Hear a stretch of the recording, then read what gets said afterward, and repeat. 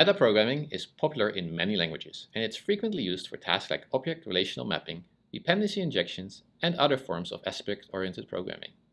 Whether you're a fan of these kind of extensions to the language or not, their increasing popularity means that you'll have to deal with the use case of metaprogramming sooner or later, so having tools that support metaprogramming efficiently is super important.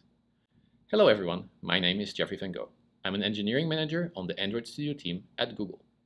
In this video, we'll talk about Kotlin Symbol Processing, a new way to do metaprogramming in Kotlin.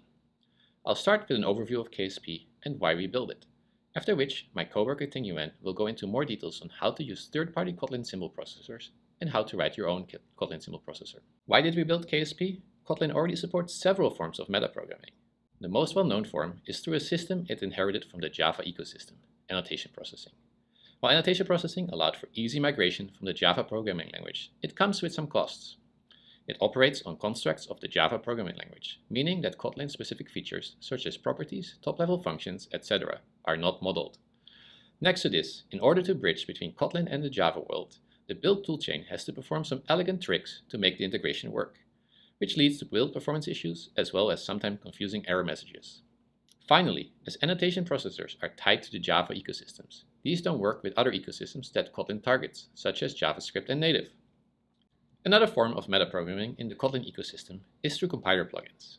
These plugins allow developers to make many changes to the behavior of the language and generated code. While powerful, this solution has some downsides as well. First of all, the compiler APIs are not guaranteed to be stable and most likely won't be for a while. At the same time, using these APIs requires an in-depth understanding of compiler technologies and the specific implementation of the Kotlin compiler. Finally, the compiler API allows users to modify existing code, making it harder for developers to reason about their source, and certain usages could make it harder to do incremental compilation. With all these limitations in mind, we wanted to make it easier for people that had a need for metaprogramming to do so in a way that relates to the Kotlin language, works for all environments that Kotlin targets, is as efficient as possible, and supports Kotlin's Java interoperability. An additional restriction that we imposed on ourselves is that we wanted to make it relatively easy for existing Java annotation processors to migrate to KSP. Considering all of this, we designed an API where processor authors have read-only access to all of Kotlin symbols through an API that closely resembles Kotlin's grammar. This information can be used to generate additional code and/or diagnostics, and processors can even work together and run in multiple rounds of code generation. There is one important limitation, however. Processors cannot modify existing code. By making our API as lazy as possible, monitoring changes closely, and avoiding calls to the Java compiler, we're seeing improvements of processors like Room of up to 2 times when switching to KSP. KSP is fully integrated with the Gradle build system, and the command line version is available to integrate into other build systems. I'll hand it over to Ting-Yuan to show you how to use an existing processor written in KSP, as well as how to write your own Kotlin symbol processor. Thanks, Jeffrey. I'm Ting-Yuan Huang, the tech lead for Kotlin Symbol Processing at Google. Let's dive right into some code examples on how to use a processor written in KSP. Applying KSP is about as easy as applying annotation processors. First, the KSP Gradle plugin is hosted on Maven Central, so we have to tell Gradle to search in Maven Central when applying the plugins. Next, in the project or subproject where sources are intended to be processed before compilation, apply KSP and specify the processor. Note that each KSP version is tied to an exact Kotlin compatible version. This is why KSP's version string has a Kotlin version in it. Note that only KSP's version needs to match the compiler. Processors are backward compatible, and older KSP processors will work with new KSP implementations and newer Kotlin compilers.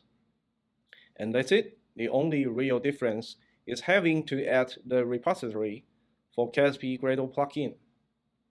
Several processors already support KSP, and more are under development.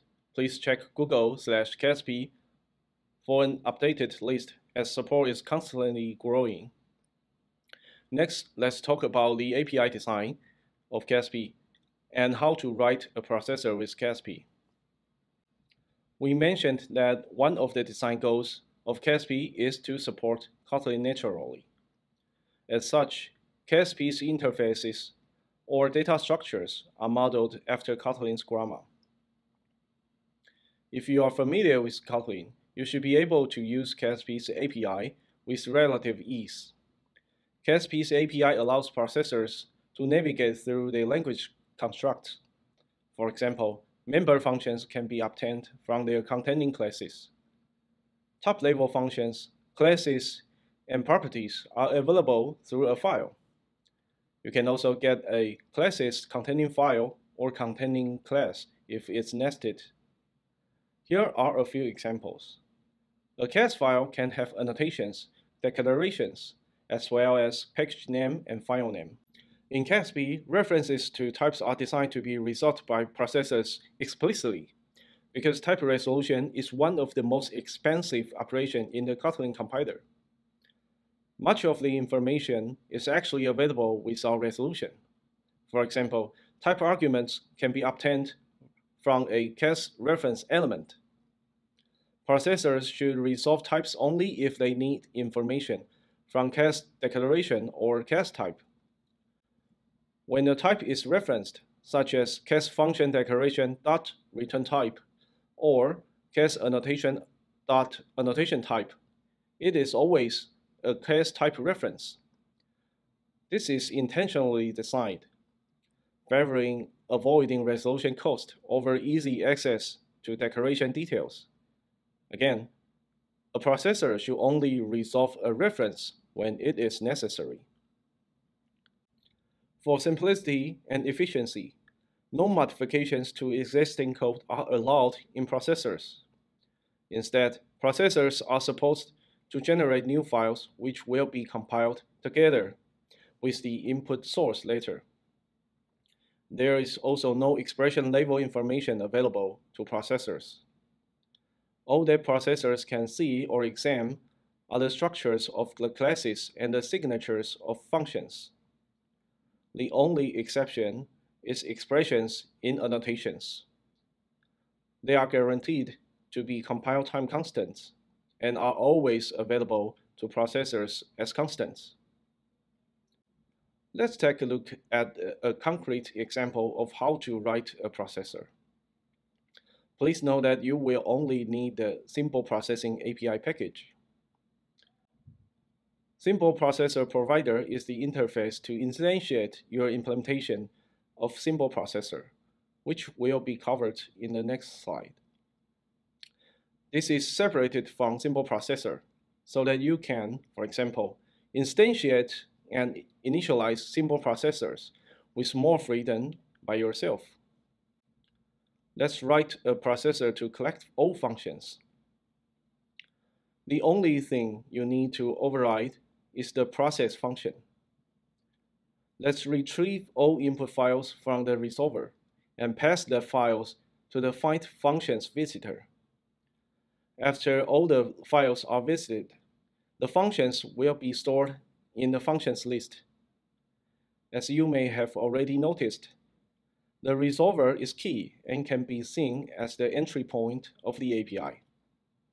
Like many other compiler-related APIs, KSP supports the visitor pattern, allowing you to examine each element in an object-oriented way without having to check their types at runtime. In this example, we visit the declarations recursively to collect functions. Case class declaration and case file are declaration containers, and therefore we have get declared functions or declarations on them to get the functions or declarations recursively. Besides the case top-down visitor, there are also other visitors like case default visitor that can be used in place of polymorphism in some cases. Resolver is the entry point of the functionalities provided by KSP. The first line of most processors is likely calling some functions in resolver. For example, get all files can be called to get everything that is subject to processing. Other entry points including get symbols with annotation, where you can specify the fully qualified name of an annotation and get all symbols with that annotation. You can also call get class declaration by name, with the fully qualified name of the class in question, and the class will be returned to you if it exists. One interesting feature of KSP is that it supports type checking and type substitution, which means that you can create new types by substituting their type arguments. You can also check whether a type is assignable to the other, or try to see whether a type overrides the other. Therefore, Resolver provides functions to create type arguments and type references. KSP also has common built-in types conveniently available should you need to check or use them. There are a few other useful features of KSP we won't cover in depth. The first is code generator, which is used to generate files. There is also a KSP logger, should you need to print messages. Users of processors can pass options to processors from Gradle or command line. Processors can also access Kotlin language versions for the current compilation. Let's talk about the relation between KSP API, KSP implementation, and the underlying Kotlin compiler. Roughly speaking, KSP comprises two parts, API and implementation. The API is independent. It rarely changes and is backward compatible. There can be new interfaces, but all interfaces never change. On the other hand, each release of KSP implementation is tied to a specific compiler version, because KSP implementation encodes the compiler internals, which is the reason why the KSP version string has a Kotlin version in it. Processors only depend on API and therefore are not tied to compiler versions. Users of processors need to upgrade the KSP version when upgrading the compiler version in their project. Note that they don't need to upgrade the processor's version because processors only depend on API. For example, some nice processor 2.0 is released and tested with KSP 1.5.30.100. Users can expect that the same some nice processor 2.0 will work with Kotlin 1.6 and KSP releases for Kotlin 1.6. When writing a processor, all you need is Symbol Processing API. When users apply KSP and specify your processor in the KSP configuration, the KSP Gradle plugin will find the correct KSP implementation and load your processor.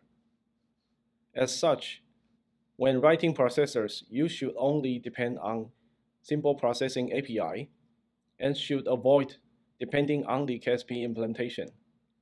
Otherwise, it will very likely be broken after a few compiler upgrades. The most important thing on KSP's roadmap is keeping up with newer compiler changes.